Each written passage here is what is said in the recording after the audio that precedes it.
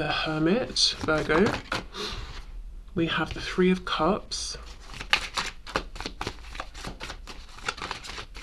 I wonder if this will continue from last week's reading, which did almost feel like a part one.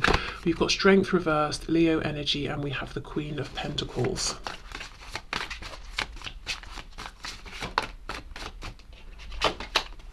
We have the Lovers. Okay, we've got Gemini energy, but also, you know, the Lovers is sort of like the one of the twin flame cards. Temperance, Sagittarius.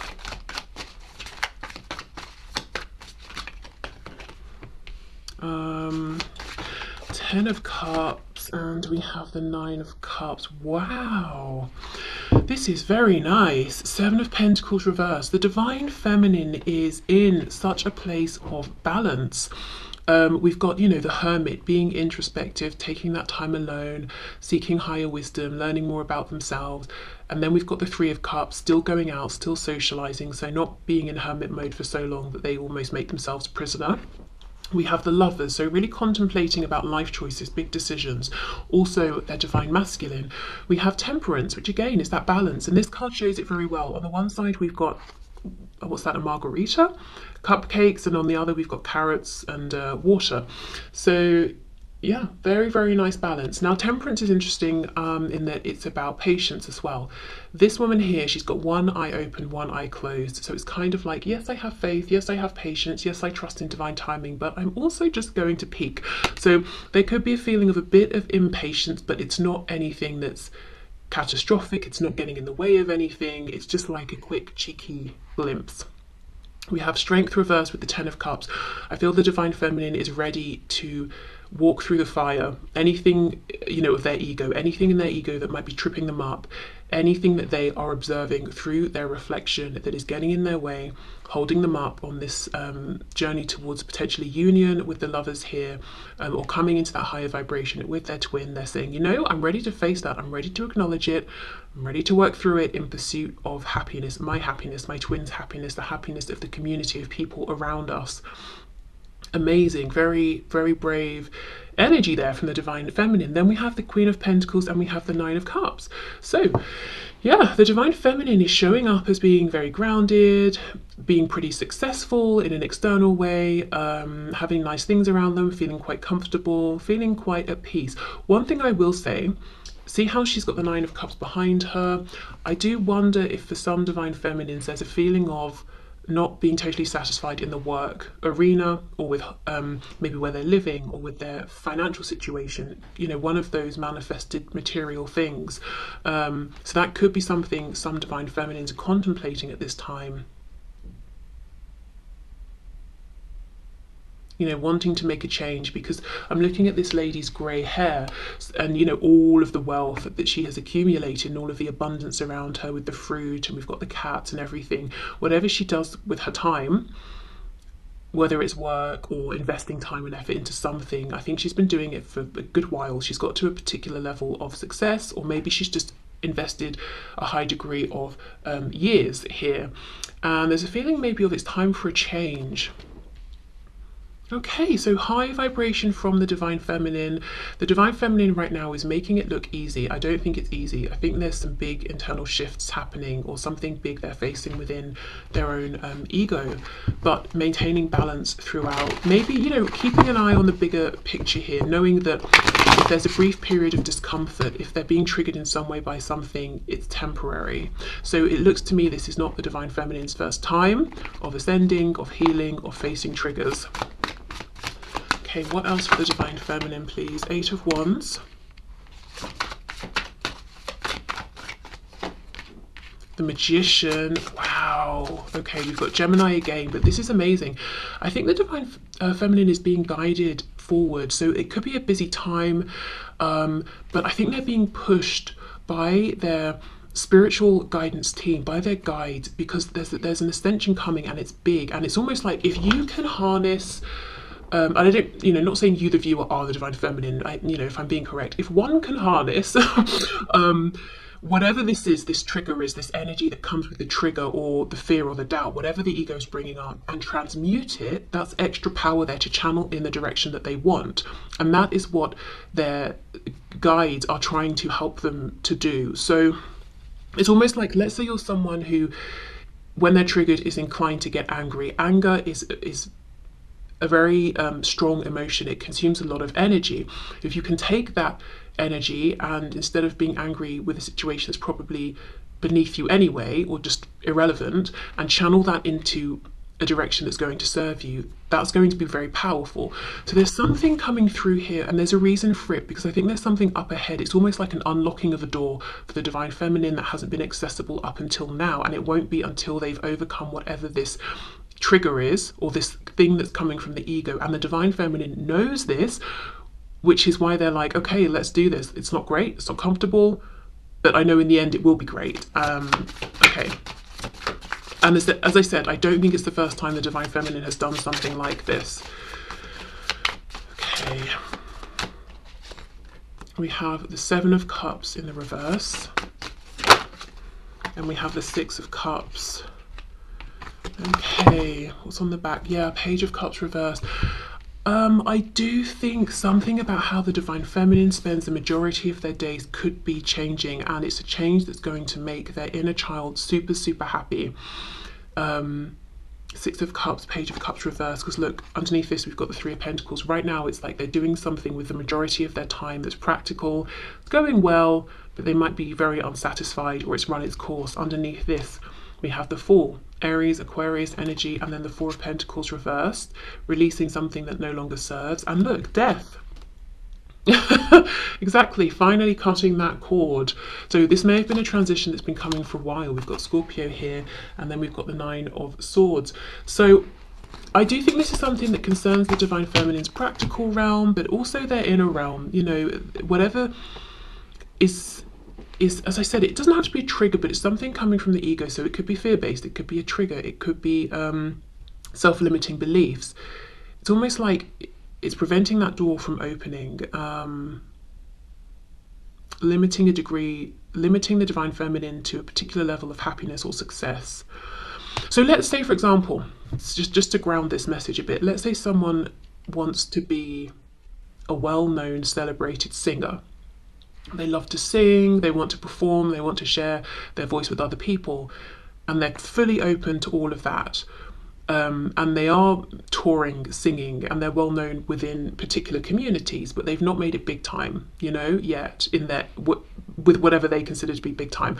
And the reason is their guides are saying, but if you make it really, really big, the level that you're thinking of, you're going to get more attention from all kinds of people. Some of it will be positive, others will be you know, the rest of the attention won't be what you like. And if this person doesn't have a good coping mechanism for the attention that they don't like, it's going to be too much, it's going to be overwhelming. So therefore that level of success and visibility has been blocked from them. It's that sort of a thing. So this could be anything. Let's say the divine feminine's like, I hate what I'm doing in my daily routine, but the kind of routine I want to have, my ego is telling me is self-indulgent, or it's too privileged, or something like that.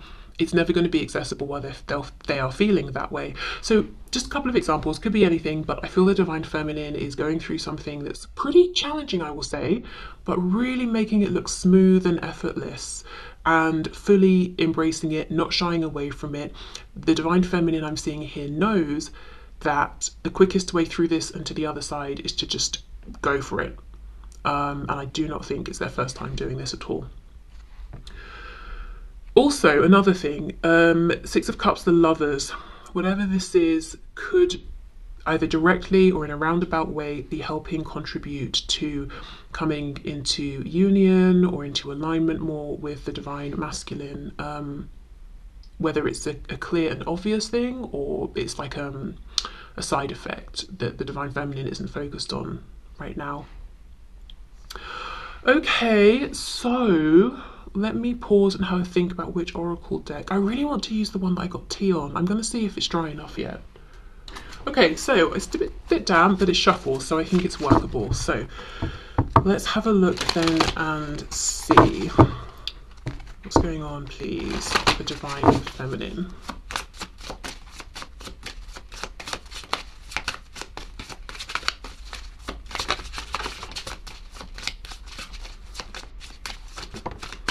Yep, shedding skin, exactly. Okay, we have the number 40. And if we break that down, you know, 4 and 0, we get the 4. Something about the divine feminine's foundation is changing. I think, first of all, an internal belief, structure, foundation, reaction to a certain thing is shifting. Then it will lead to a change in the 3D. So let me read what this says. The journey to self is a rebirth. Everything changes, from the food we eat to the thoughts we think. We moved from 3D consciousness into 5D consciousness. This transformation is beautiful. Spirit is asking you to trust the process. And I absolutely think the divine feminine is trusting the process, is actually actively participating in helping the process along. I don't necessarily think, looking at this reading, that everything is going to change. I just think one particular thing, but it's a big thing. Okay, so that makes a lot of sense. Okay, let's move on then to the divine masculine.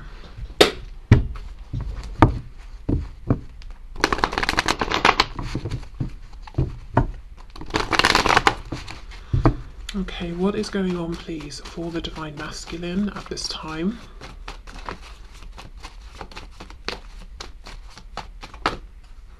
Oof, 10 of Swords reversed. The divine masculine is needing to make a decision to get themselves out of this limbo, out of this feeling of, yeah, limbo, but like a really painful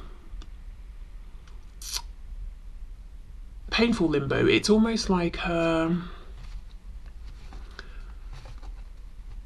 if you accidentally get a piece of glass, you know, you break a glass and you stand on it and you get a bit stuck in your foot. It's like, well, you've got to take the glass out and attend to it. But right now the divine masculine is standing there with the glass in their foot thinking, oh gosh, this hurts. I don't know what to do. Should I take the glass out or not? You know, it's this extended period of pain because the divine masculine knows an inevitable end is coming, but it's going to get a bit worse before it gets better. If you take the glass out, you know, it's going to bleed more, it might hurt more, but then you dress it, all of that, and it can start to heal. So the divine masculine is struggling to walk into the fire a little bit.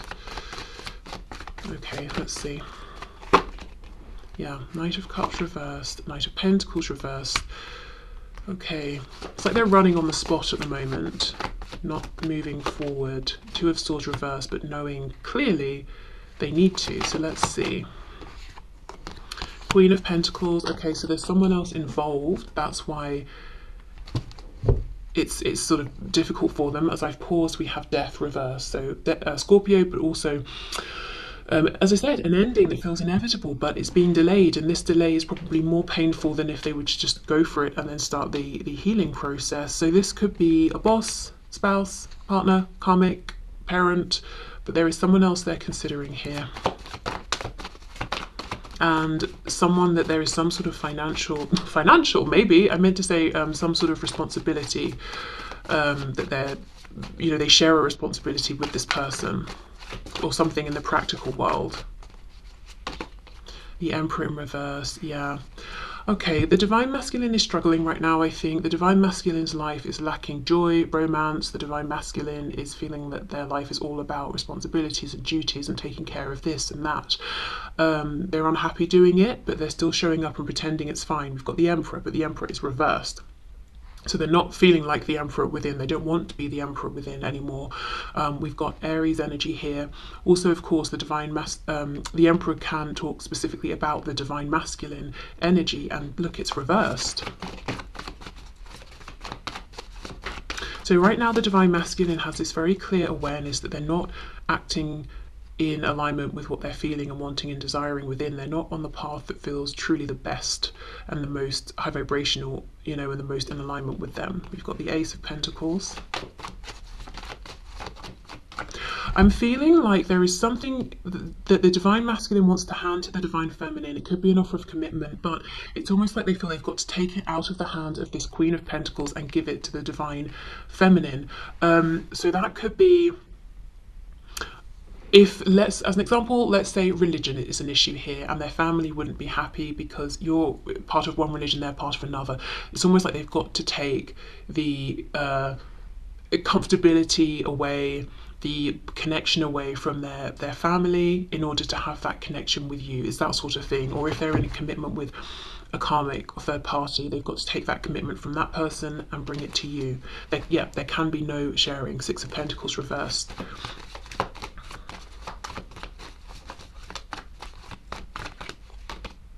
Eight of Cups in the reverse.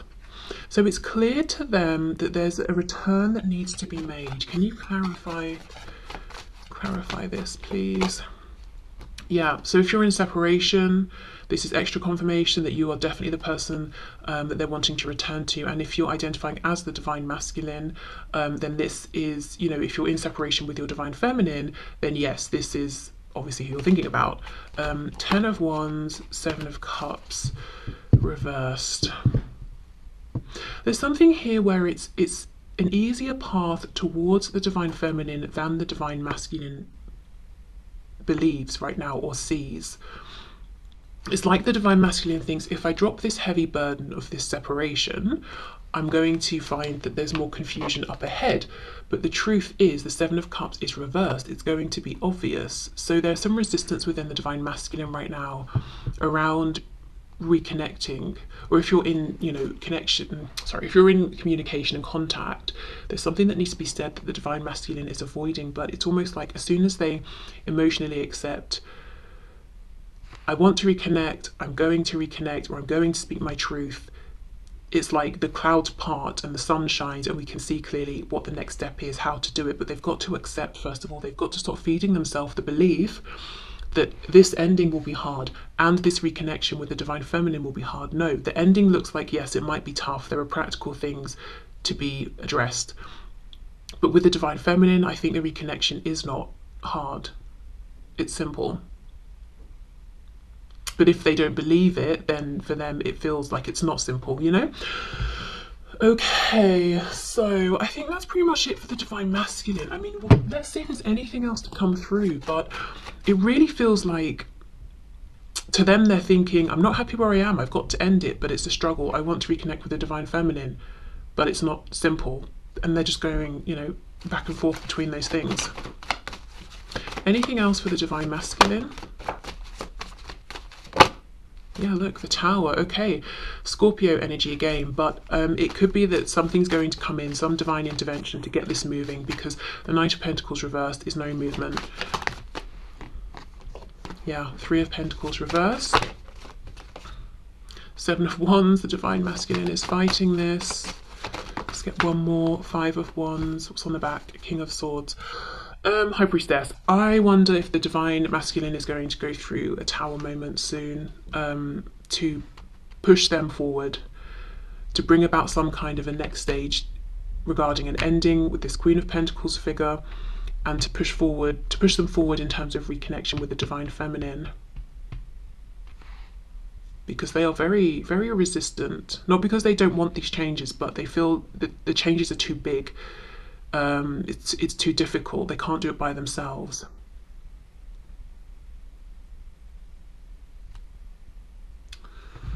Okay. Yeah, and that's interesting. That's the difference here. So both divine masculine and feminine are addressing big changes. I think, as I said, for the divine feminine, it's primarily within for now. Will affect the external though after. For the divine masculine, it's about making these external 3D changes, but the divine feminine is jumping into that fire, not because they're excited or thrilled or because it feels great, but because the only way to get out of this phase is to just go through it and deal with it. The divine masculine is resisting.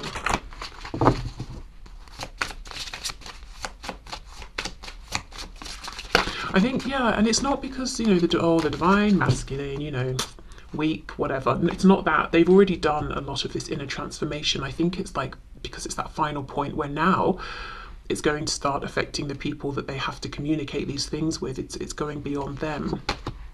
We have yin yang for the divine masculine, the number 6. Shadows grow larger as the light shines brighter. Yeah.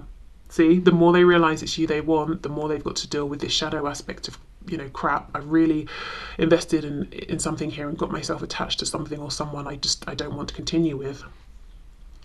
Balance is being called for here. You are too much in the light or too much in the dark. We are made of both. Okay. Yeah, that's exactly it. So the divine masculine is lacking right now a little bit of that trust in the process, that balance that the divine feminine seems to be holding on to quite well. We have triggers, the number 13. People may trigger old wounds that we need to process and heal. Look within for love versus being codependent. You may find a pattern you were taught that no longer serves you. So I do wonder, so look how we have 3 people here and then this woman on her knees. I almost wonder if in the past this is the divine masculine with this other person building some kind of codependent situation, whether we're talking about a romantic situation or parent-child, whatever it is, you know, a codependency even on whatever kind of job they have, wealth, status. This was the divine feminine being ignored. And now the divine masculine is realizing, hold on, I've done some healing, I no longer identify with this, I no longer need or want this, how do I get over here? And one of the reasons they might think it's so difficult to reconnect with the divine feminine or speak some kind of a truth is because of how they left the divine feminine feeling out in the cold or rejected. Maybe they even made an active conscious choice to choose another path away from the divine feminine. So it's almost like, what can they do to make this better? And they might think that more needs to be done than really does need to be done. Like maybe it's enough for the divine feminine that they have done this inner work, that they've grown, ascended, I don't know, you know, whatever it is. But yeah, okay, so I will leave this here. Hope this helped, hope it resonated, and hopefully I will see you soon. Bye.